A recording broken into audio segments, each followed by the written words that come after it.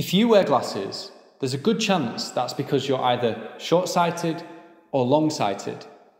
But what do those terms really mean, and what is the difference? Well, in today's video, I'm going to be explaining all about short-sightedness, long-sightedness, in very simple terms, but also going a little bit more complex, a little bit more in depth to really explore what the repercussions of myopia and hyperopia are.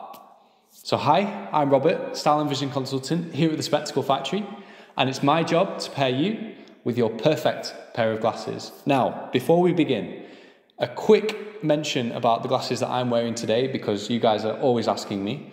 This is genuinely one of my favourite pairs of frames. These are my custom Reykjavik Eyes rimless glasses, which I completely redesigned. So I created this pretty cool shape, I think, and the tint and the flash coating. So these were a bespoke shape fitted to the Reykjavik Eyes Alba rimless, and I love the extra brow bar that this has. That makes it a really edgy, quirky rimless frame compared to most, which can be quite old-fashioned.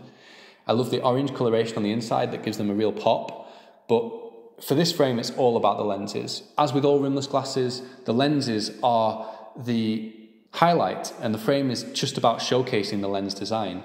So these have a blue-grey 40% to 0 graduated tint with a ruby flash coating. So that's that slightly pink reflection that you'll see from the surface of these lenses. I love the finished product, and I rarely get to wear these glasses because they're always off being replicated for other customers. And that is something that we can do for you. So if you're interested, reach out to me in the comments below. But moving on. A way that I love to explain this to customers is that we essentially have a scale where 0 would be in the middle, and that means you don't need glasses. Now, we can go in one direction and be slightly short-sighted, or more short-sighted, or very short-sighted. And we can go in the other direction and be slightly more long-sighted, moderately long-sighted, or very long-sighted. A very simple way to think about this is the kind of way that I memorize it, is that short-sighted means you can see at short distances. Long-sighted means that you can see at long distances. But the reverse of that is also true. So a short-sighted person will struggle with things that are far away, and a long-sighted person will struggle with objects that are closer to them. Now, the more short-sighted you get, the closer something will need to be before it's in focus. And the more long-sighted you get, the further away something needs to be before it's in focus. Now, what causes that? Actually, it's the shape of our eyes, usually. So our eyes can become elongated, which is myopia or short-sightedness, or they can be flattened, which is long-sightedness. Now, both can have certain health implications, but most of the time, it's just a case of getting the right glasses that correct this, and your vision will be great and your eyes will be nice and healthy. But in extreme cases, especially of myopia, short-sightedness, because the eye elongates so much, there is a risk of the retina, which is the layer of cells at the back of the eye, detaching from the rest of the eye, which is something we call retinal detachment, and that is definitely something to be aware of. But as I say, that's in very extreme cases. The chances are you're just slightly short-sighted, and therefore you just need to get a good pair of glasses. Now, technically speaking, someone who's short-sighted only really needs to wear glasses for far distance, so things like driving and watching TV.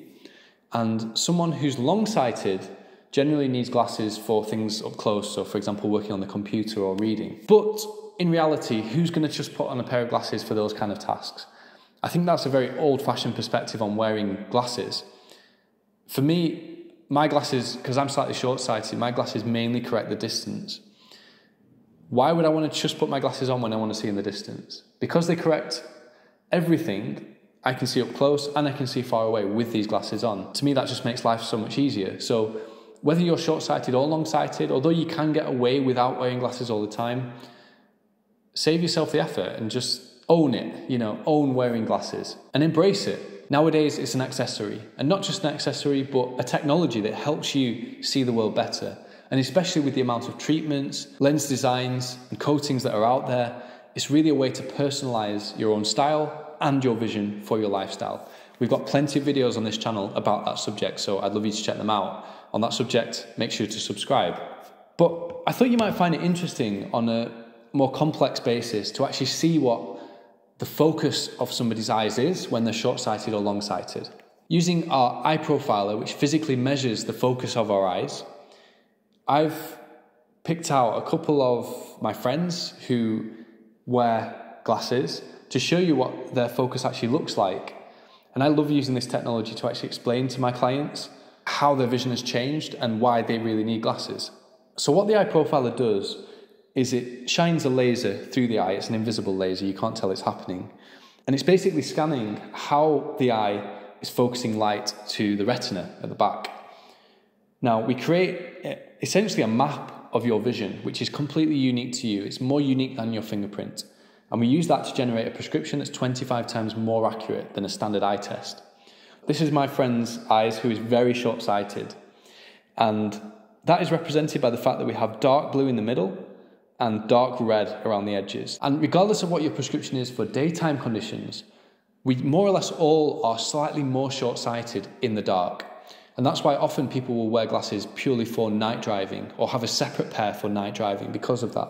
In fact, here you can see the slight difference as we go between nighttime and daytime. And that will actually change the overall focus of his eyes. Now let's compare that against someone who's long-sighted, so the complete opposite. Now this person is nowhere near as long-sighted as my other friend was short-sighted.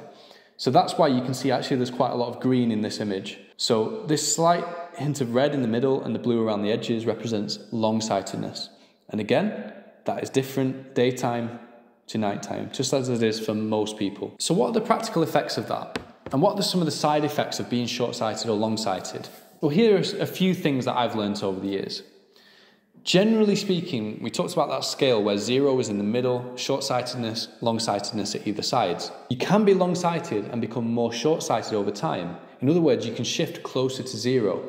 So if you see your optician and they tell you that your eyes have actually improved and you're long-sighted, that actually technically means that you just became more short-sighted. But that's a good thing because you moved closer to 0.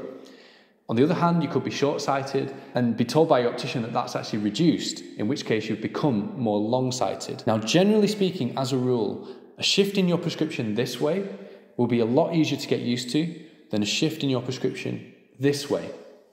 But both have their side effects. Because when you shift this way towards being long-sighted, a prescription on this end of the scale magnifies objects.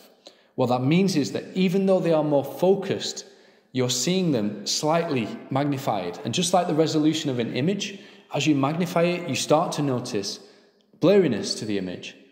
So a lot of people who have their prescription shifted from here to here will actually not like it and not enjoy it at first. And it's very important that you persevere with your prescription for that reason.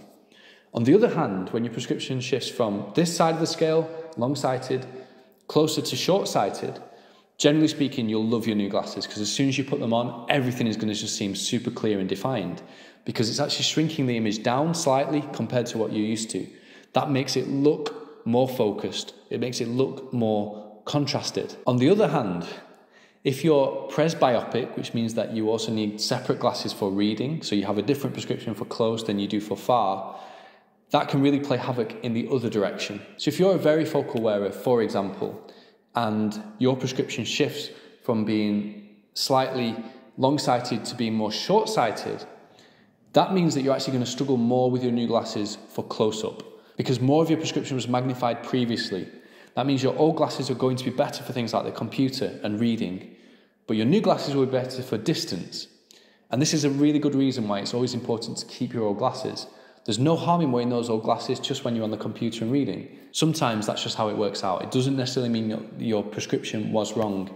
That's something I'd really like to stress because it's one of the most kind of common examples of when people get new glasses and don't get on with them. Your optician is never going to be able to give you that perfect distance while maintaining the close vision that you have been used to with the old prescription. So as I say, those are a couple of examples where sometimes your prescription changing in one direction or another is not always the best thing, but hopefully that makes a little bit of sense and gives you a little bit of confidence going forward with your new prescription. I think that about wraps it up for short-sightedness versus long-sightedness.